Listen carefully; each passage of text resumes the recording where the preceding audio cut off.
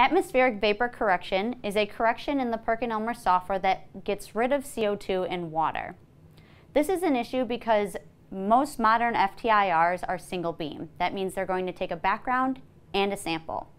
Sometimes between the background and the sample, the CO2 in water and the air changes.